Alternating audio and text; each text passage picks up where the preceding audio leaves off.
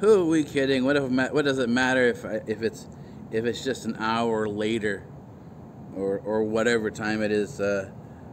It's not even 10 minutes later from when I ended the video. I'm out here. So we're gonna start because it is a 24-hour day. That's the way I work.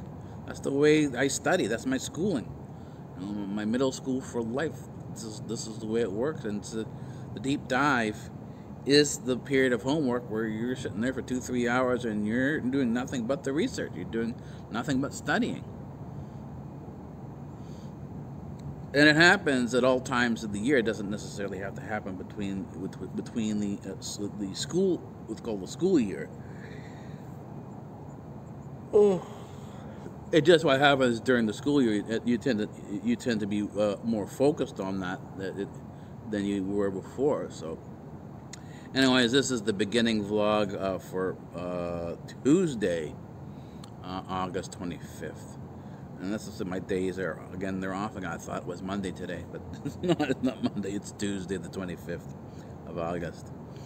I've been keeping up with the editing. The editing's been going very well.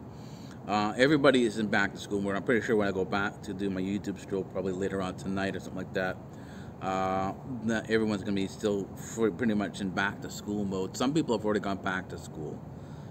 It's just a matter of, who has and who hasn't gone back to school. And of course, on the TV commercials, they're now showing with the back to school commercial. They're showing parents going back to school as well, and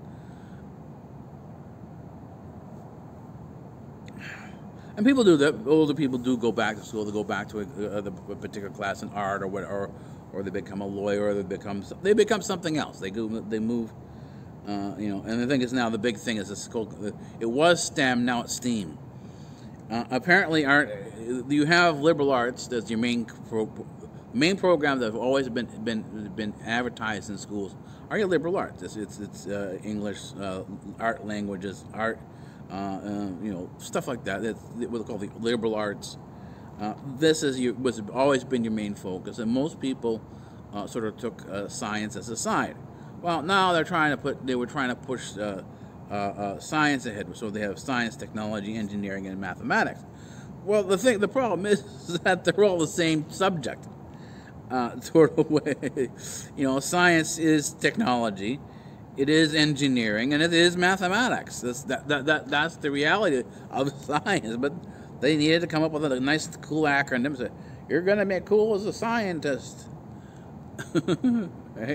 Science, technology, engineering, and mathematics. Well, of course, the arts were left out of it, and they're feeling, oh, you can't leave me out of this. I'm not the focus anymore. So now it becomes STEAM: science, technology, engineering, arts, and mathematics. So now they've got the arts back, so they produce STEAM.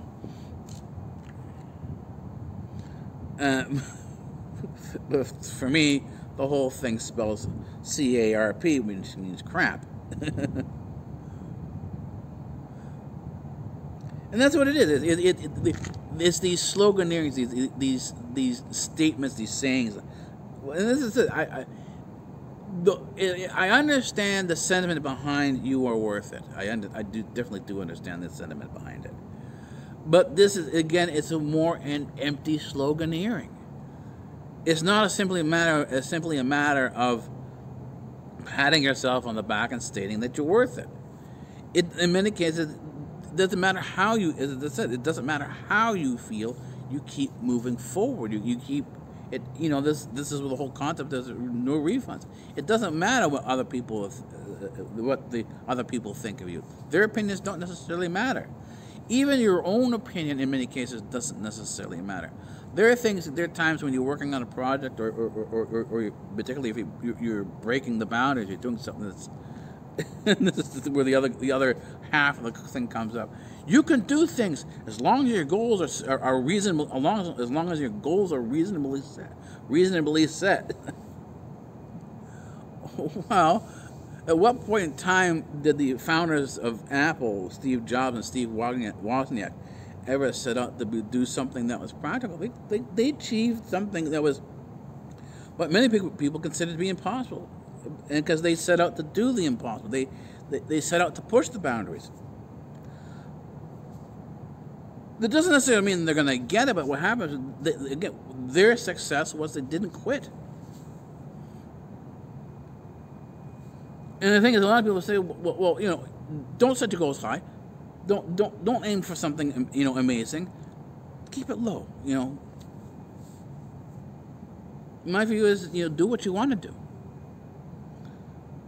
And the thing is, the further out the thing you want is, the more risk there's going to be. There's a higher risk of failure.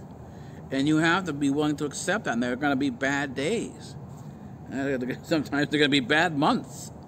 I mean, the time of bad in terms of things that aren't going well could be of a significant length. And then this is where the patience has to come in.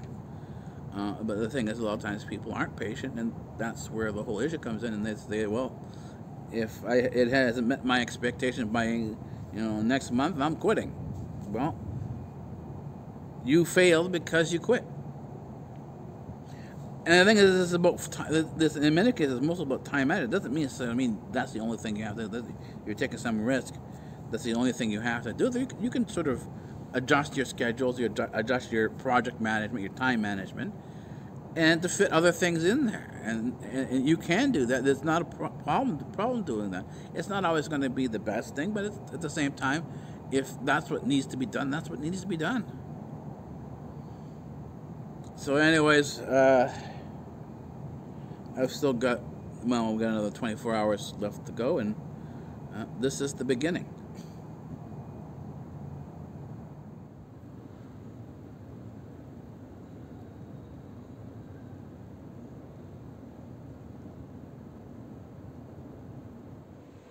Well, it is a little after 1. I think it's going to be the 26th. Yeah, I think, yeah, it's the 26th. That's right, I got it right.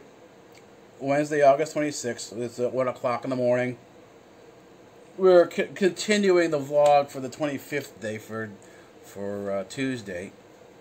I sat outside for about an hour and a half. And at some point in time, it got too cold, so I came in, did some gaming, did some food shopping. The food will be here on Thursday around 2 o'clock. That's the time slot for delivery of picked, so yay for that.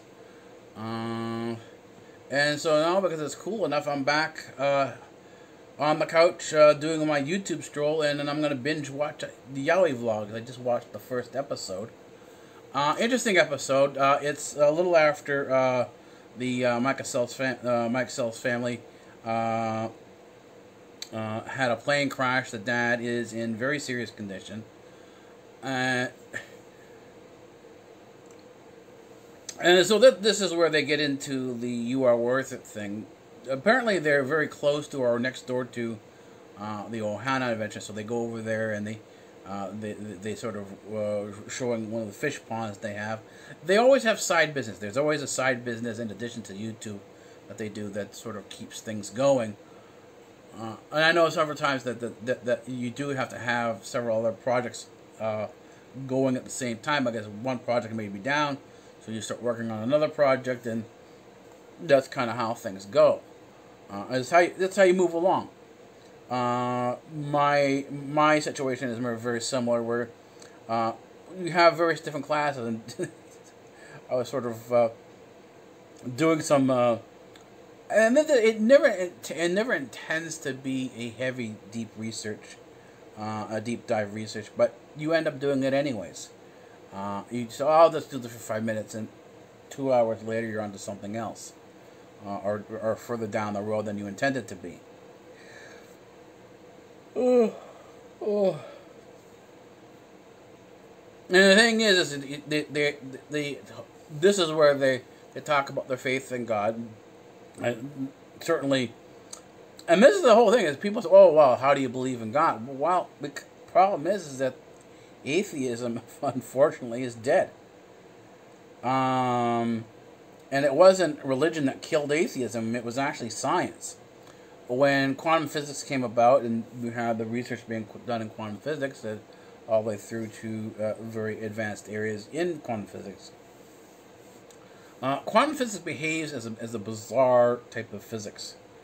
You have a point where you can get to. You can stay as a regular scientist and not believe in God, but then there's a certain point in time when where if you go a little bit further down the path, it looks like the path ends, but it doesn't actually end. It just falls off a cliff, and so do you, because now you're in no man's land where there is still more to understand, to learn.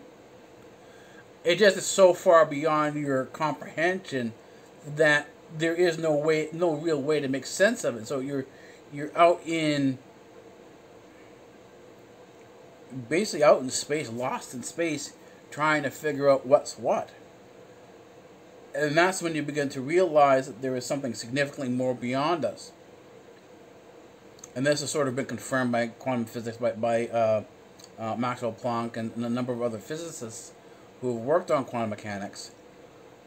There's more there. And then when they get into particle physics, the same thing occurred there, where they extended it even further. But what happens with the way the university funds things, they're not actually allowed to go into these other areas because they're kind of, that's not really science. But metaphysics, the physics of the beyond, is real. There is a real physics there. It's just what happens is whether you consider it to be real or not. And since quantum physics and particle theory open the door to this, why not explore in that area? And that's kind of where I've ended up, is that in February 2018, I found the connection between quantum mechanics, particle physics, and metaphysics, so that you could go into these areas now and put together a serious physics. And what's there is absolutely amazing. And we know very little about it because most of our understanding of metaphysics comes from what we call the Western Christian Church. That's basically Roman Catholicism and beyond. And that goes back just about 1000 AD. You have another 1,000 years of Christianity that's completely missing. So the thing is, how do you believe? Well, how don't you believe? If you actually sat down and looked at what was there, you say, okay, yeah, there's definitely something more. We haven't seen everything we need to see. And when you sit down, you start to study it out, you start to do the research, you begin to realize that this what's more there is not insignificant, that there's a significant amount more. So in terms of whether you are worth it or not, it doesn't necessarily matter. Again, it's not saying, oh, you have to have worth, or we have infinite worth. That matter, the discussion of worth is not actually relevant, because it doesn't matter whether you have worth or not if you keep going forward, because there's always something more, particularly if you want to do this exploration. Some people don't want to do the exploration. Some people just want to sit on the couch and watch TV. It's their choice. Anyways, I'm going to make some tea and get back to binge watching YAWI vlogs.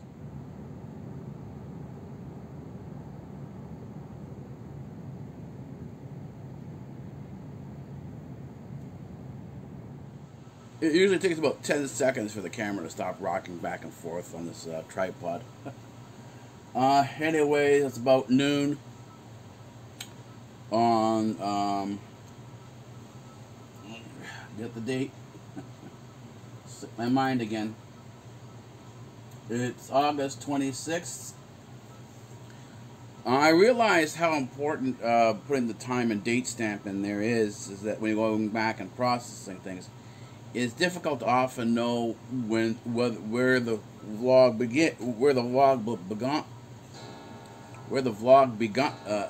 belongs. There you go. It's noon. You can hear the chime of the cuckoo clock. And that's what I'm doing now. I'm uploading to a second site, a second video holding site like YouTube.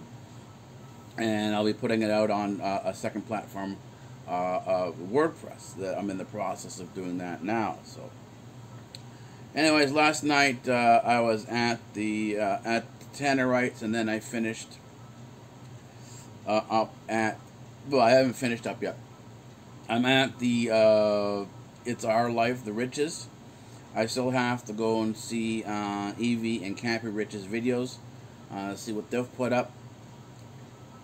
It's been a while. It's been, well, a couple of days since I did the YouTube stroll. That happens every once in a while. The YouTube stroll falls off, and I have to go back and do binge watching to sort of catch up with what's going on. It's not necessarily a bad thing, but just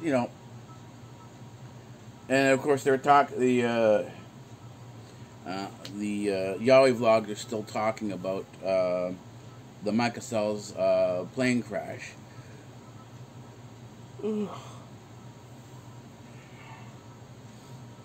And so I went by and looked at the Michel's vlog to see what they had. They had up about the plane crash.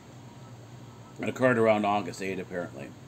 But the thing is if you're not always on YouTube, you're not always doing the stroll, you're not necessarily going to be aware of things until after they come out. Enough people come up and say, "Okay, this is what's happened." And then you have to sort of backtrack and sort of see, okay, this is what did occur. And because you could see how when a tragedy strikes, how it affects the entire family. It takes their focus off of their day-to-day existence and shifts it again, and then there's a struggle to get back to what they call normal. And this even occurs with this whole this panic, the gas panic, the great fart panic of 2020. People are still sensitive about using the word, whatever's going on. So we're using the great fart panic. YouTube is still finicky about this. It's still censoring words. It's still out there trying to police and control what people say, what people think. I mean, it's like living in a dictatorship. Careful what you say. You don't want to end up in jail. And it's because another person's free speech, in many cases, another person's hate speech. Oh, I don't like what you said. That's hateful. I feel threatened. I feel triggered. And of course, once they feel triggered, these are the people who do feel triggered by hurt words and stuff like that. They have the obligation, they feel, to attack you physically for the things you say because they perceive it as a threat. Now, this is also called peaceful protesting, and we're seeing this in spades on the news, that these peaceful protesters who burned down a building, these peaceful protesters who beat up this particular person or killed the person, or so on and so forth.